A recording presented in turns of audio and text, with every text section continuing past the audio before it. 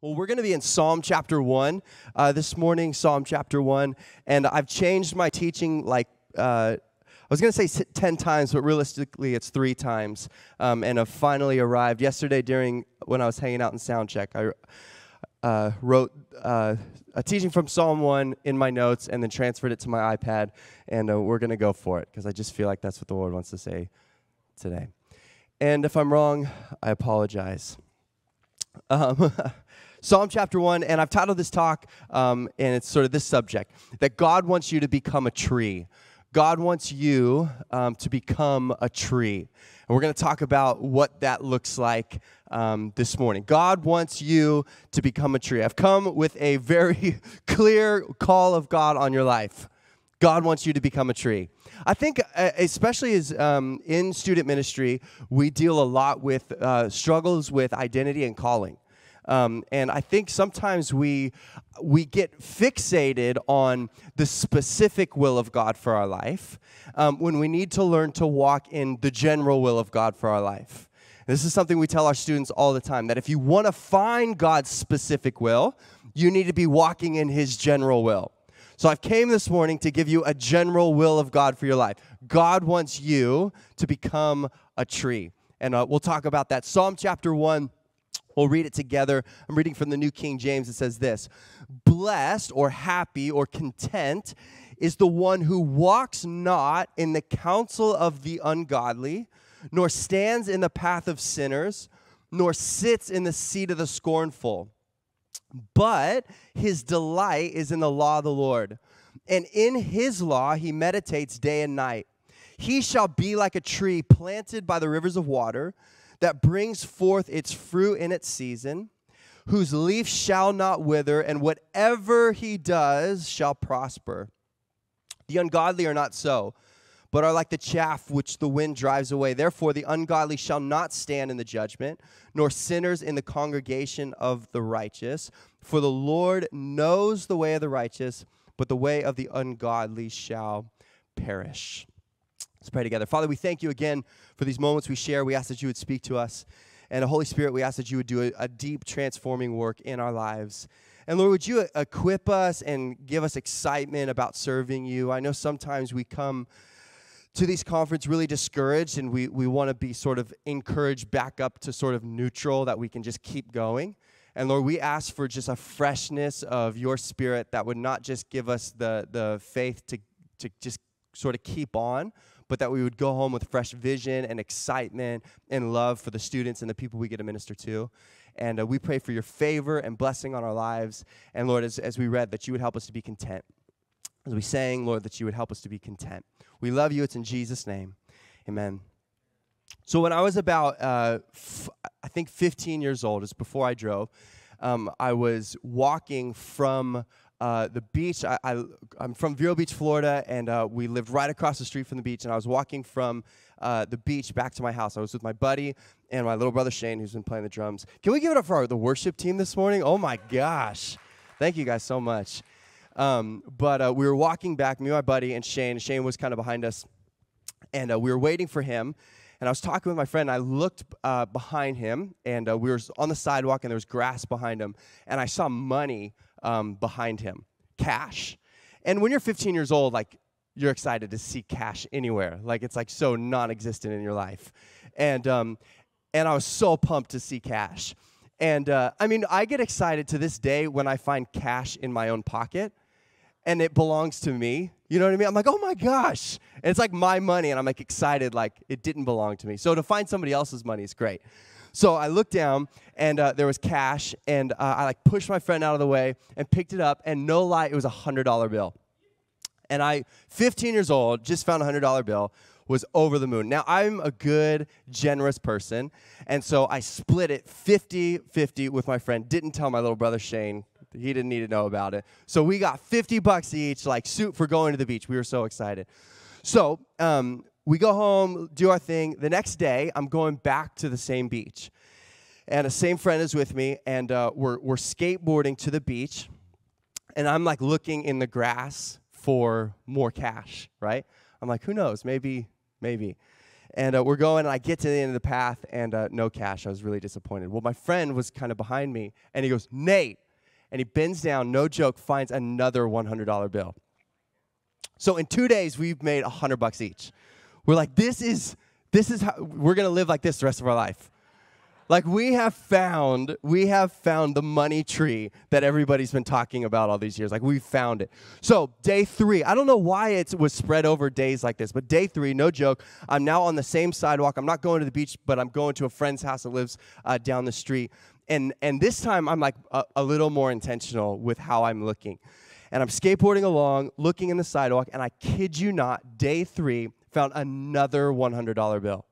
3 days in a row, $300. This is like, I mean, put yourself, you're 15 years old. You're finding money in the grass. I am convinced that something weird was going on in that patch of grass, right? There must have been like I'll leave the cash, you leave, the gun in the bushes or the drugs in the bushes, and I kept interrupting. Like there's probably there's probably somebody out to get me somewhere. But anyways, $300. So day 4, this time I'm convinced I'm finding the money tree, right? And so day 4, after finding $300, I'm looking around, and I get there, and this time it's like different because it wasn't easy. Like I was looking day 4 for like where it'd been, and it wasn't there. So I began to panic a little bit. I'm like going now into the bushes, like past the grass. And at the end of that day, I couldn't find any more cash. It was done. Like the tree withered away and died. And I went home on day number 4 very disappointed, like almost mad. You know what I mean? Like I was like, what the heck? This isn't fair. Like I am out here, I am working hard today, looking for cash, and I can't find it. And I went home really disappointed and unsatisfied. And the reason I bring that up is kind of silly, but I think oftentimes when it comes to contentment or happiness or something like that, it feels a lot like that. It feels like we're chasing something, and as quickly as we get it, it feels like it's gone. And there's this it's like, oh my gosh, I found $300 in a row, and yet on day 4, I'm disappointed because it wasn't $400. And if it would have been day 4, I would have found 4. On day 5, if there wasn't, I would have been disappointed. Does that make sense? That as soon as we feel like this is what it's going to take for me to be happy, for me to be content, for me to be satisfied, and then as soon as we arrive sort of at that location, we find, actually, do you know what? Satisfaction is just up the road a little farther. And what this psalm is teaching us is at the deepest part of who we are, beyond what we experience, what we see, what we do, how to learn to be, like we sang about, content. The psalmist opens and he says, blessed is the one. And then he describes for us really how to find this idea of blessedness or contentment or happiness or satisfaction. And he describes really how to not be blessed and then how to be blessed. He's going to tell us how to not be content, and then he's going to tell us how to be content. So that's what we're going to talk about, and really with the goal of how to become a tree. So point number 1, how do we become a tree? And sort of first thought in this idea of becoming a tree, it's found in who you aren't. Becoming a tree is found in who you are not. Look at again in verse 1. It says, blessed is the man, or blessed is the one who walks not in the counsel of the ungodly, stands in the path of sinners, nor sits in the seat of the scornful. Now notice beginning it says, blessed is the one, or blessed is the man. He's speaking to individuals. He's speaking to people. Or more specifically, he's speaking to person. How to find contentment and blessing in life and walking with God. He says, blessed is the one. I think in our day and age, we understand the idea of the one. We live in sort of a hyper-individualistic culture.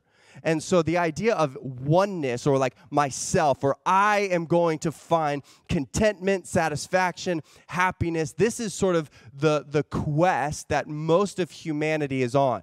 How do I individually find happiness for myself? How do I, as an individual, as a solo person, find blessing or favor or contentment in life? It's about what I want, it's about what I do, and I am the center of my universe.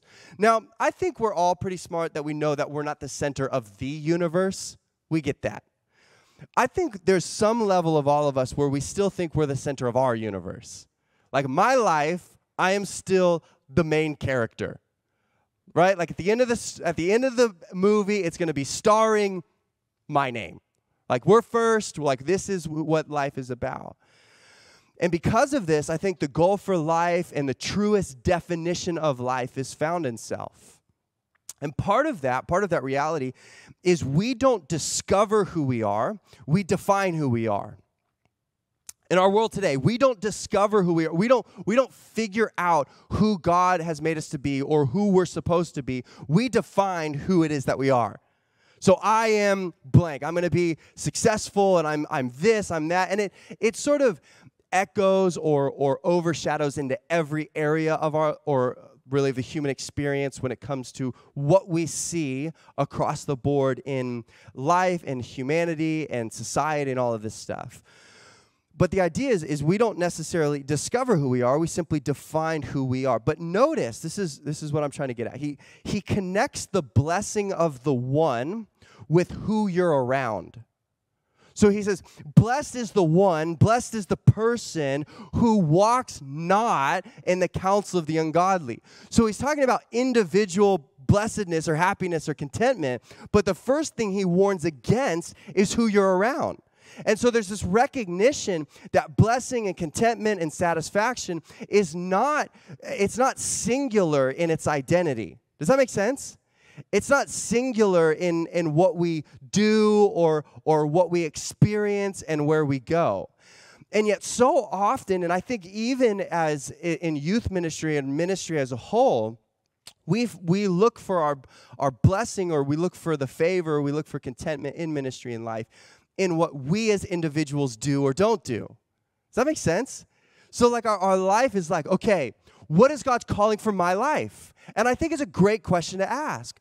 But so often in the pursuit of like me, we miss out on what God is actually doing and who he wants us to be, but then also who he wants us to be around and the experiences he wants us to have, because our life we're not autonomous in our experience, and we're not autonomous, I think, even in our identity. And so learning to discover who God is making me to be, but then who is God making us to be as his church, as his people, as people that follow him and serve him.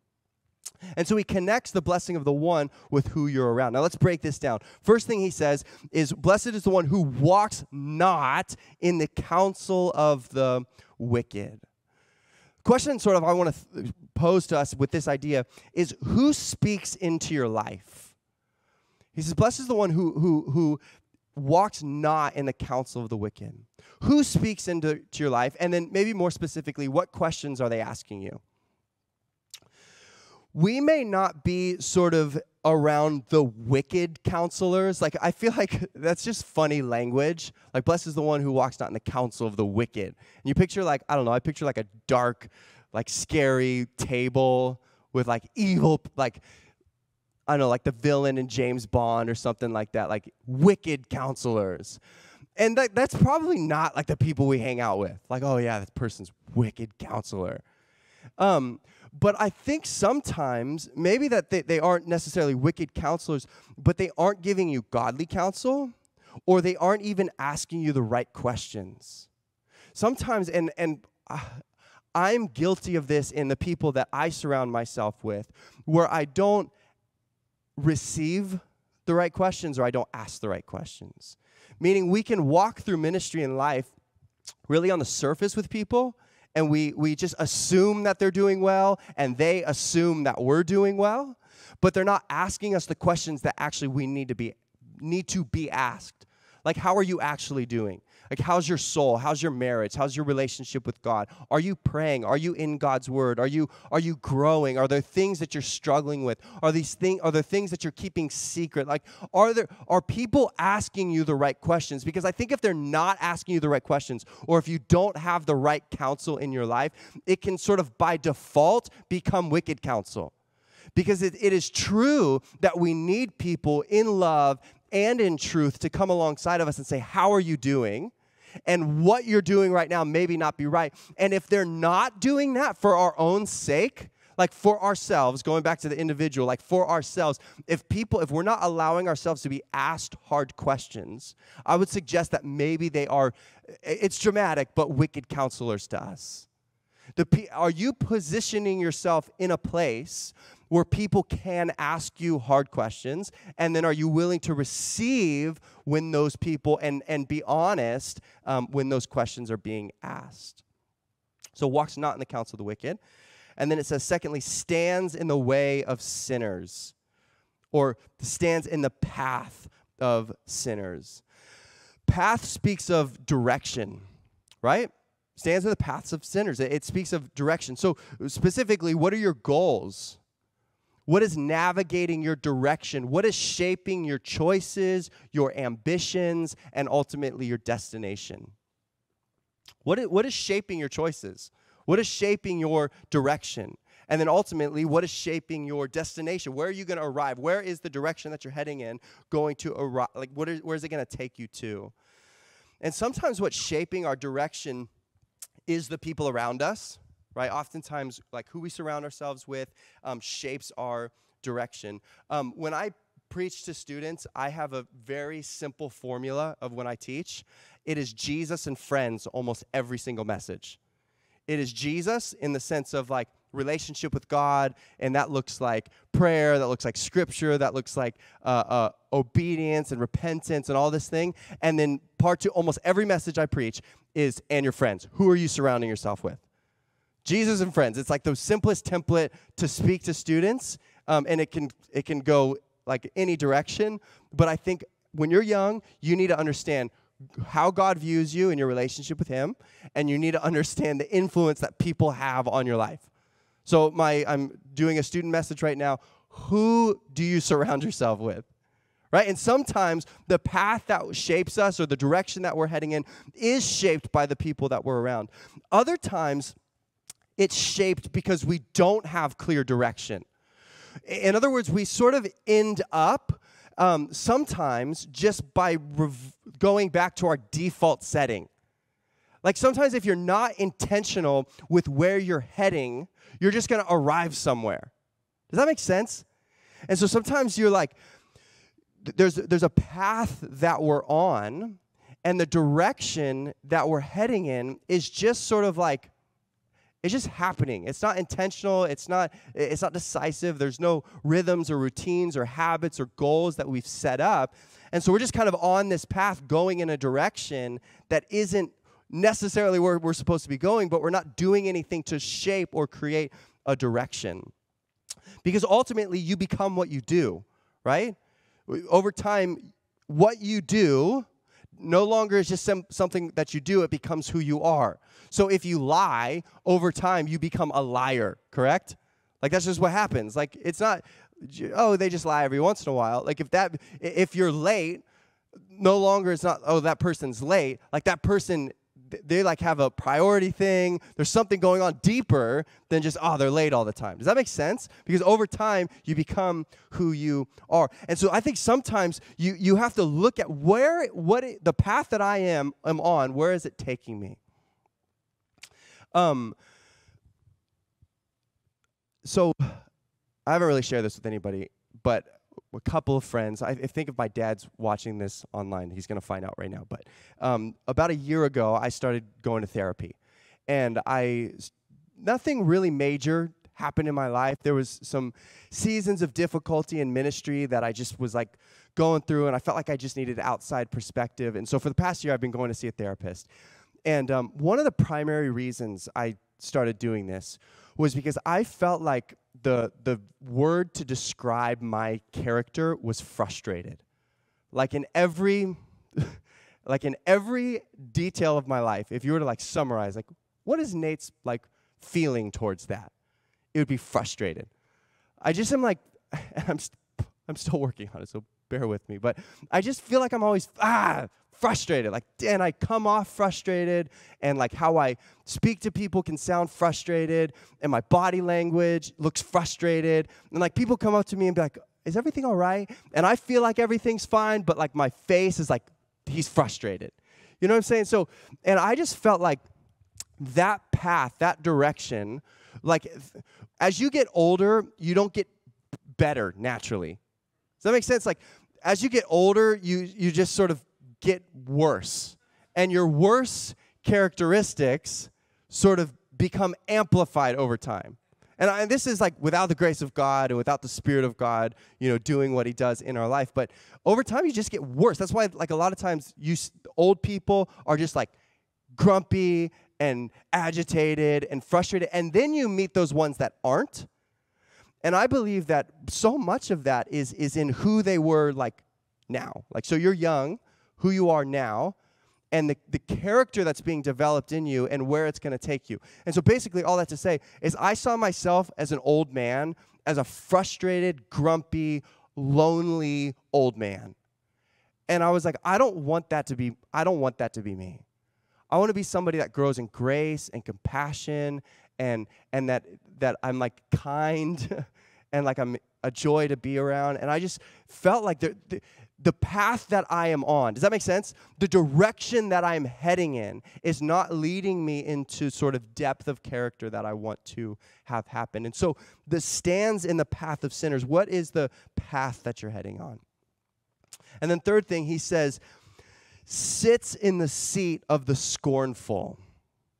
Scornful, it means to talk arrogantly. And unless we're being transformed by Jesus, the longer I'm going to say a blanket statement, and hopefully it makes sense. But unless we're being transformed by Jesus and his Spirit, we're sensitive to what he's doing, the longer we're around the things of God, it can breed scorn or contempt or cynicism to God and what he's doing. You can just, like, and I've walked through seasons of this. Like I said, I've been in ministry for 10 years. I got saved right out of high school, or my senior year of high school, and then started serving in our youth ministry at 18, and then took over our youth ministry shortly after and have been there ever since. And I've had seasons of where, like, deep scorn or cynicism begins to develop in us. And so when you sit in the seat of the scornful, I guess, what is your reaction to other people, specifically their success? So scornful is like when you sit around and you talk arrogantly about something or someone. And in ministry, we have to guard ourselves from sitting around and talking arrogantly about other people's ministry and other people's success. There is a pressure, I think, especially on youth pastors, and oftentimes we feel the only way to validate our youth ministry is by mocking somebody else's. Right? So we go like, our youth ministry only has 10 people, and the youth ministry up the street has 200 people, but they're not preaching the word like we are. Or our youth ministry is like, whatever it is. We have a bunch of great volunteers, and this church over there doesn't, and, like, man, we're crushing it. And it's so easy for us to sit in the seat of the scornful, where we sit around arrogantly puffed up about who we are, or even, I think more so in youth ministry, if we're honest, who we're not, right? Like, because I think all of us, there's a level of insecurity where we're like, I know I want this to be bigger and better, and we want to reach more people and all of that, so we know we're not there, but it's really easy for us to sit in the seat of the scornful and be like, well, we're not them. And, like, man, we're not doing it like them, and gosh, they're just preaching such a soft message, or they don't know how to do community right, or whatever it is, and we sit around, and in order to validate what we're doing, we sort of tear down what somebody else is doing. So he says, blessed is the man who walks not. So the first thing he tells us how to be blessed, how to be a tree, is by what you don't do or who you're not. Also notice that this is a progression. Walks, stand, sits. This speaks of thinking, behaving, and then ultimately belonging. That there's this progressive way that we can become something that God is not trying to make us become. We're wanting to become a tree, and the first warning of this text is warning against becoming something else. So it's in who you're not. But then the second thing, in how to become a tree, it is in who you are. Continuing on in verse 2, he says, but in contrast to these people, or to this person, his delight is in the law of the Lord, and his law he meditates day and night. So a couple things I want you to notice. First, the author says, his delight is in the law of the Lord. Delight speaks of joy. Delight speaks of excitement. Delight speaks of sort of nourishing and good and healthy. But also delight is different than desire, right? Delight is different than desire. For instance, I desire six-pack abs. Like it's a desire of mine. But I delight in donuts. Does that make sense? Like, so the delight in order to have six-pack abs has to be greater than even the desire to have six-pack abs. Because if I actually delighted in it, then I'd be up early doing crunches and not up early at our coffee shop eating the baked goods. Does that make sense? There would be a different priority in my life. And so what they say here is that you must learn to not just desire God's word, but actually delight in God's word. Delight in the law of the Lord. And we have to really make it a not just a goal of ours, but a practice of ours to delight in God's word. And I think we delight in God's word through a number of different ways, or delight maybe more specifically in who God is and in his presence, through rhythms and routines. So one of the things I think that is really helpful in making the Word of God and time with Jesus a delight in your life is anchor it to a rhythm in your life that you already enjoy. So like I love getting up early and making coffee and having peace and quiet. I love it. Like I go to bed sometimes at night just excited to fall asleep so I could wake up the next morning and make my coffee and be alone. You know what I mean? And so what I do is in that time, that's when I spend my time in God's word, in prayer, journaling, thinking about what God's doing in my life and how he wants to change me. But I anchored a goal, a desire with a rhythm and routine that I already had. Maybe that's not you. Maybe you like to stay up late or whatever it is. Find a way that you can work time in with Jesus into not just like, okay, I added it into my life, but I made it a delight, something that I look forward to, that I enjoy being with God. I think another way, not just rhythms and routines, but maybe sacred space. What I mean by that is having a place or whether it's a table or a coffee shop or something, some place that is like, okay, this is where I'm going to sort of designate my time to be with God. And then I would say third, making God's delight would be awareness and presence, just recognizing that God is with you all the time. Sometimes I loved what Pastor Wesley said yesterday about bridging the gap. And I think one of the things I talk about with our students, I actually just had a conversation with a young girl the other day in our student ministry who was struggling with stuff. And I said, one of the problems you're having is that what you're finding in relationship with God and the joy that you're finding there and being in church and around his people, and then the rest of your life is really disconnected. So you have all of this excitement to come to youth and to do these things, and then you leave it there, and there's a disconnect between your time with God and your everyday life. And we understand, we know this text, we can't escape the presence of God. But oftentimes he escapes our mind, and so we're not aware of his presence in our life. So we must learn to invite God, practice his presence in our life, make ourselves more aware of what God's doing in any given moment. And honestly, if you just going through life and just like, okay, you're going to lunch, God, thank you, you're here. Not just thank you for the meal and like we do our thing, but like your presence is here. And just practicing a way of making yourself more aware of God in your life. Psalm 37:4, we know this verse. It says, delight yourself in the Lord, and he will give you the desires of your heart. Delight will then lead to the desire. Someone challenged me with this verse about maybe a year and a half ago, and it was like one of those verses that just haunted me because I just knew how far off I was from this idea of delighting in God's presence. I knew it felt like a chore. It felt like work. I was really struggling with balancing, like prepping for a message and spending time with God on my own, and feeling like I used to work at I worked at a restaurant as a busboy, and I didn't like going and eating at that restaurant because I just felt like I was there all the time. The smell was so familiar. I knew what was going on in the back in the kitchen, and I was like, I just don't want to eat there. Sometimes, honestly, when it comes to Bible teaching and being someone that has to study the Word all the time, it almost feels like a chore to be like, oh my gosh, like I don't want to go to work, you know what I mean? Like on my off day, and I don't want to like wake up early on my off day to do what I have to do for work. Does that make sense? It's like such a weird space that we find ourselves in. And so learning to delight in God, in His presence, in your relationship with Him. How long do I have? What time am I supposed to be done? Oh, for real? Okay, I'm going to speed up. Whew. I got a lot to say. Okay. Because I haven't even got to the part I really want to talk about. So we're going to move on.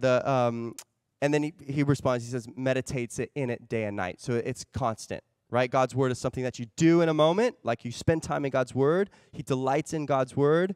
And he meditates in it day and night. It's not just something you do and you're done.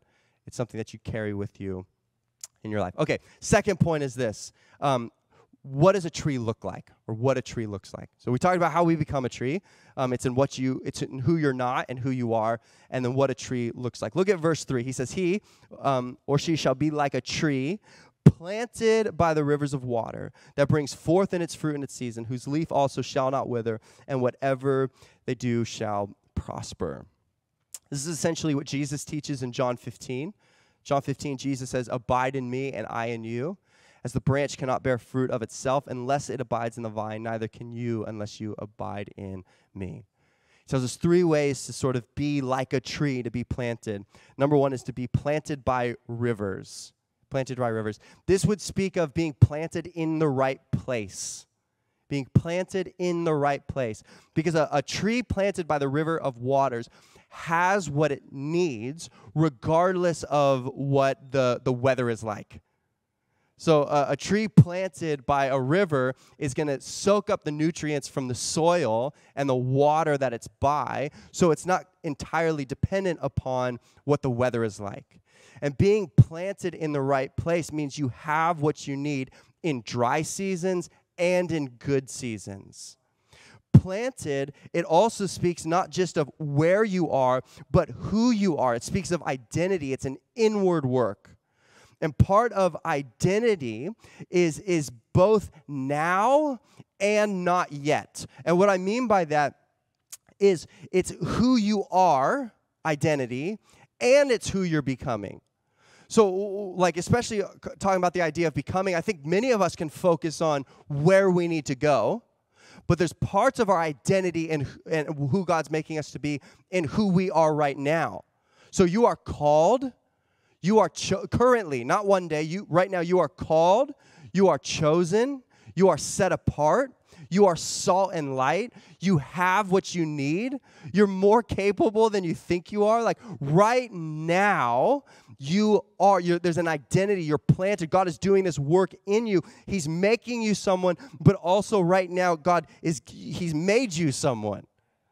And so you need to be planted in the right place. The second thing it says is producing or bears fruit, produces good fruit.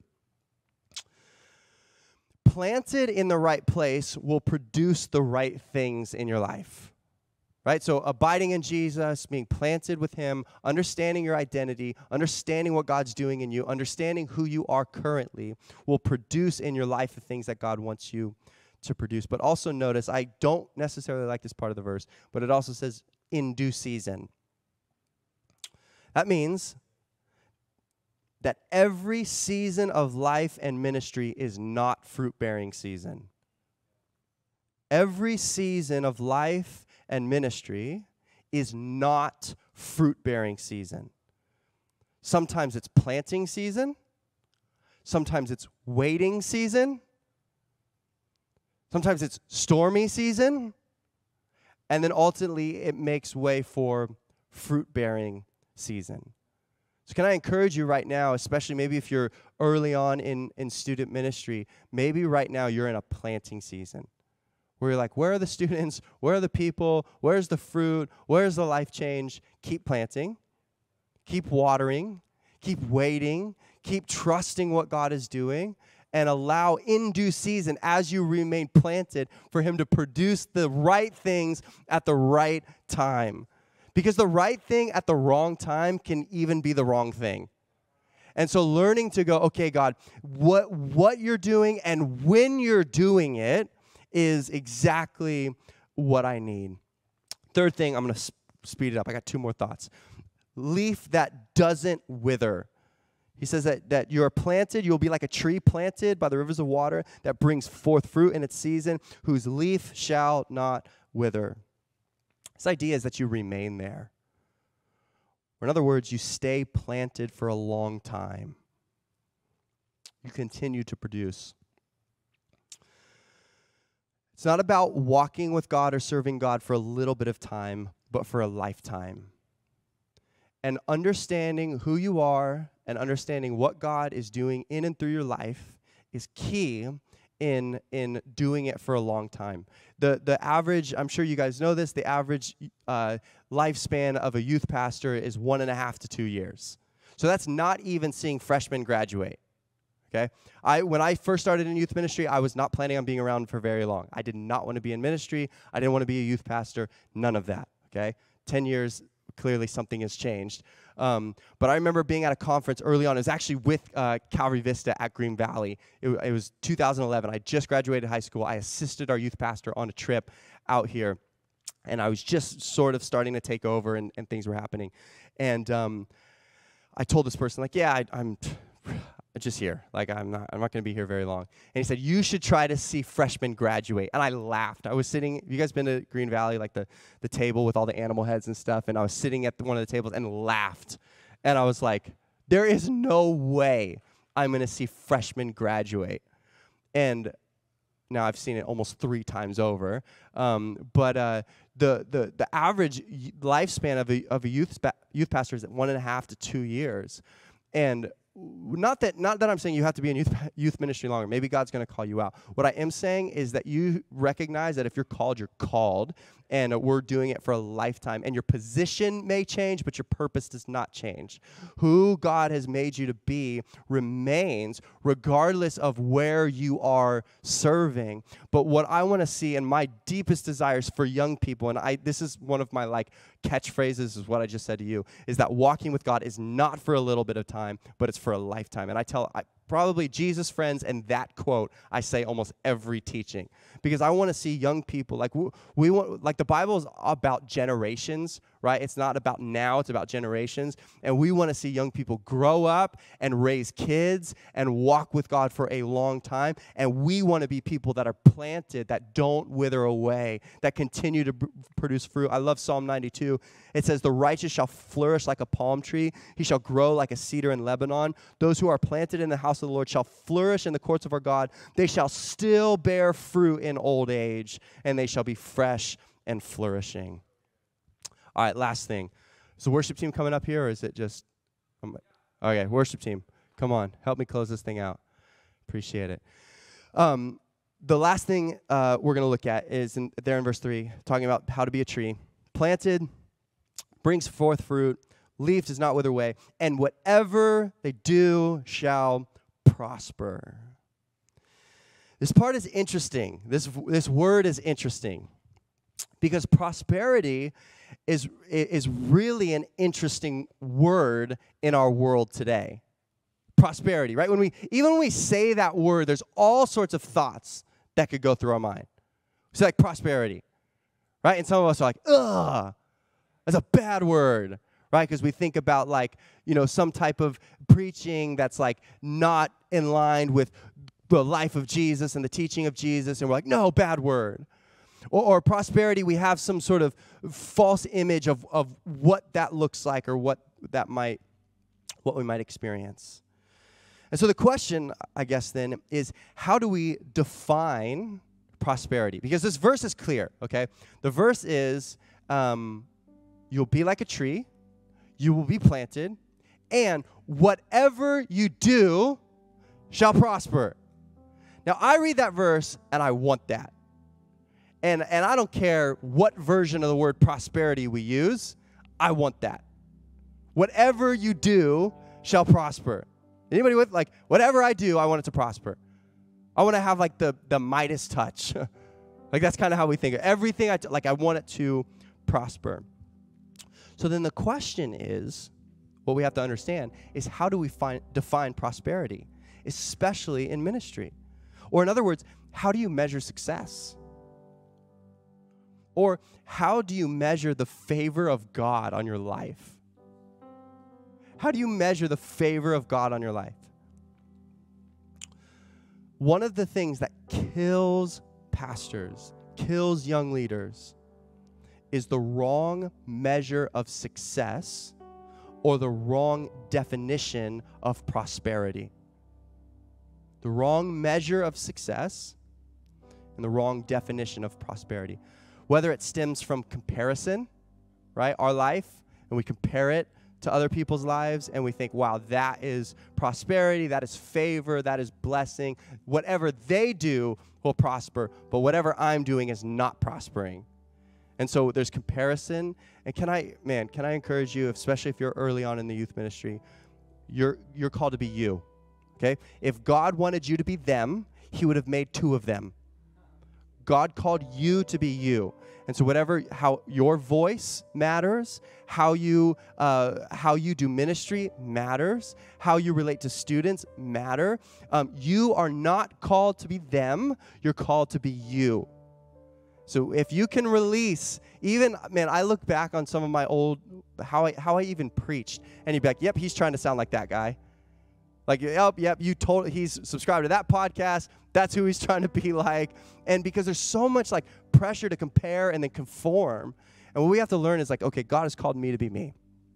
But the wrong measure of success can come from comparison or observation, maybe seeing something or someone that we would like to experience, or imagination. Like, this is what I think it means. Because we often view prosperity or favor, like if we're honest, as big ministry, lots of influence, and lots of affluence, right? Like, that's favor. I had I do like a Tuesday afternoon Bible study with a group of students. And we looked at this passage of Scripture. And I said, how do you measure prosperity? How do you define, I said it like this.